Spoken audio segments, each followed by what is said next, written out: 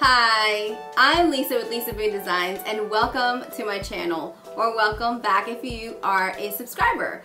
I'm so excited to be able to show you this rust patina using DIY paint and the new DIY paint making powders, as well as some waxes and a rust mica powder. This is super fun. I see so many tutorials and a lot of them are using chemicals. And I really prefer not to use chemicals because I am a furniture artist that works from home and I don't want to have chemicals in my home. I have dogs, all of us are here, my daughter we have allergies. I'm not trying to do the chemical thing. So I'm trying to do a chemical free just with paint, and it turned out super great. I did a couple of different trials and I'm going to show you some candlesticks, and this is what it looks like before, and I'm going to show you the after here in a second. All of the information and all of the products that I use will be found in the description box of this video. Alright, let's go. This is just a thrifted item. I think we got this at a yard sale this past weekend. They were $1 each, and what we're going to do first is roll up my sleeves because it's hot out here in Kentucky. I'm going to take DIY Paint DIY Paint's Little Black Dress, and I'm going to give the entire candlestick a coat of Little Black Dress. Now what I love about Little Black Dress is that it's highly pigmented and it's thick, and usually you can get one coat coverage. I like to paint candlesticks or legs, spindles upside down, and this way you can make sure that you get all of the place. In this particular piece, it doesn't matter if we get everything because there's going to be so many layers.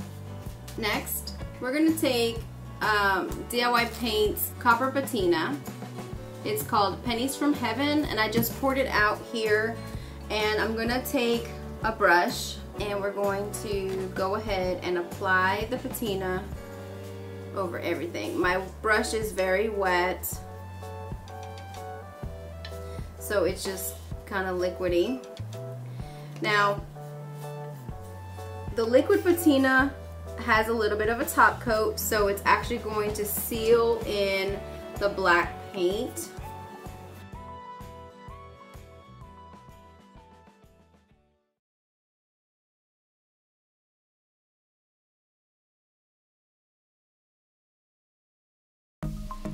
I made a new color using DIY Paint's making powder and Crinoline, and I had some left over and I wanted to utilize it. So I take that color along with Mermaid Tale and Old 57 and I just dab it on in sections, no rhyme or reason. I move my artist brush in different sections so that I can create a random pattern. And I just layer on all of the colors over the copper patina.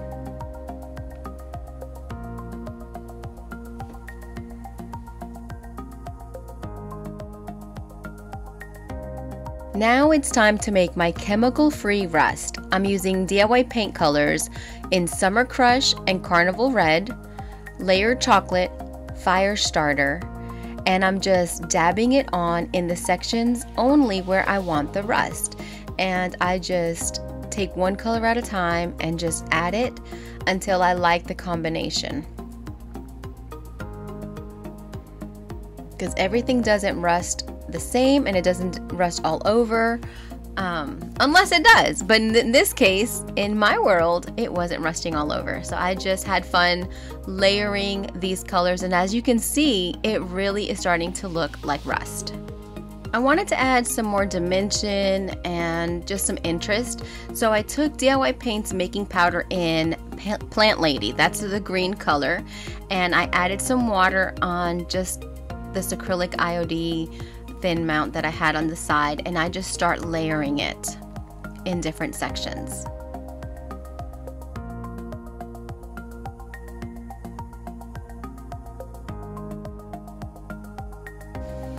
I think I would have achieved a great look without the making powders, but I really feel like the making powders took it over the top. I went ahead and I sealed my piece with DIY Paint Big Top, You don't have to do this. I don't typically do this before the next step, but I went ahead and I sealed it so that this way everything that I had would stay intact, and it would give me wiggle room to be able to wipe back anything that I don't like. Then I took Orange You Glad. It's a making powder by DIY Paint, and I mixed it with water. It's a very bright orange, and I just dabbed it on with a liner brush in certain sections. If you ever look at rust, some parts are really, really orange, and they stand out a little bit more than the rest of it does, and there's so many colors in rust. And so I just wanted to add a different dimension by using that pigment powder. I can't remember which color, but I did go back and add some DIY paint and just continue to blend that in a little bit more. Then I took a watered down mint chip and I applied it all over my piece. I think that this really helps to give it like a different dimension. And then I wiped it back with a baby wipe, and it gives it like a film. I don't know how to describe it, but it was just the thing that it needed. It was too bright, and so this kind of dulled it down a bit, made it really, really cool. And now it really does look aged. And then I had Apothecary and Vintage Linen watered down as well, just to give it a different dimension, a different coloring. And I did the same thing, and I interchanged those two washes onto the piece, and then I wipe back and reveal some of the intense color underneath.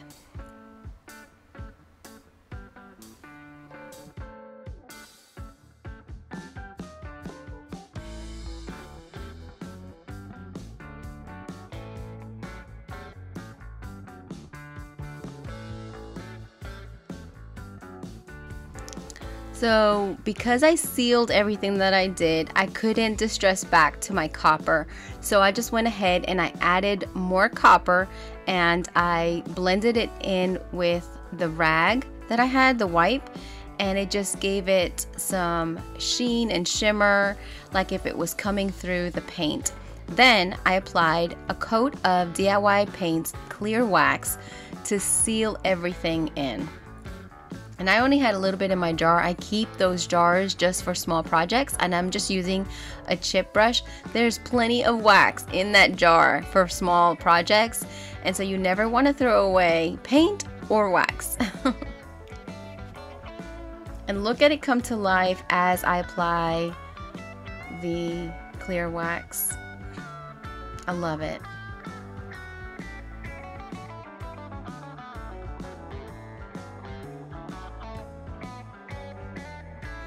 I took a little bit of DIY Paint's Verdigris Wax. It's a teal wax that was created to use with the Pennies from Heaven for a verdigris look. And it just brought back a little bit of the teal, and then I wipe it back. Just again, more dimension.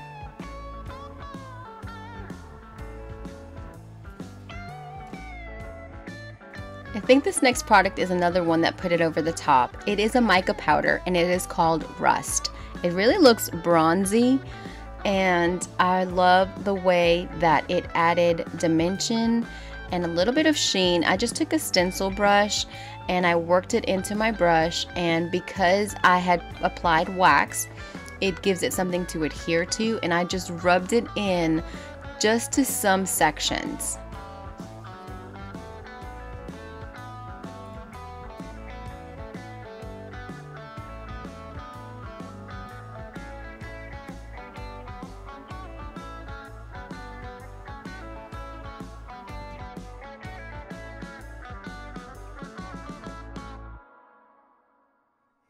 Y'all, do you see that? Do you see that? Oh my gosh, I can't love this anymore. It's so, so cool. I took DIY Paint's making powder in Plant Lady and Pool Party. Pool Party is my absolute favorite powder color. Oh my gosh, so good. But I wanted to add more of that vibrant green color, and I just put it in some sections, and then I did the same thing with Pool Party. And watch how it just comes to life, and it just changes everything. It really takes it up several notches. These making powders are so amazing. You can mix them with water. You saw me do that with the Orange You Glad and the Plant Lady. and also you can mix them with a wax to make a colored wax. You can mix them to make your own paint, and that's what I started off with at the top of the video, a made-up color that I created. There's so many things that you can do. These making powders are awesome. I even have a video coming up next week for Milk Paint Monday where I've created my own milk paint using Sweet Pickin's base pigment, no pigment, and the making powders. Here, I'm just even rubbing it with my finger, rubbing it in there, and then you just buff it back with your lint-free cloth. I'm using a shop towel so that you could get the desired look. After I was completely done, I took a liner brush and I took my copper patina, Pennies from Heaven, and I just filled into the grooves and certain areas just a little bit more of the copper.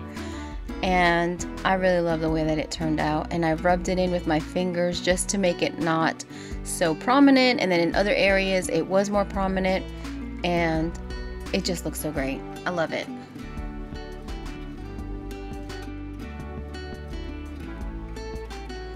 The products can be found on my website. They're in the description below. I hope that you enjoyed this. I hope it inspired you to try a rust patina.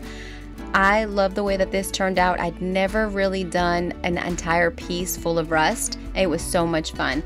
As you can see, here is the finished look. Look at it right next to my copper bowl. It really looks amazing. You can see all of the colors, the teals and the greens and the copper and the rust, and look at it. It looks so good. It really does look like real rust, doesn't it? I grew up in New York. It reminds me of the Statue of Liberty. I just love it. Let me know in the comments if you are going to try this, and if you do, I would love to see a picture. You can send me a picture on Facebook. You can find me on all social media accounts under Lisa Boone Designs. I would love to hear from you. If you haven't already subscribed to my YouTube channel, please consider subscribing. I have lots of thrift hauls, paint tutorials, and you never know what we might come up with.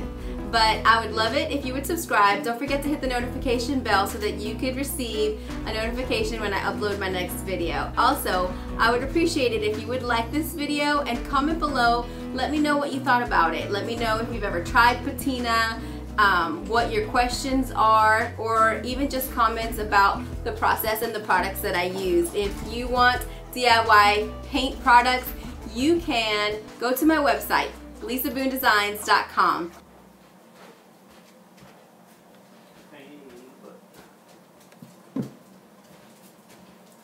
I love you.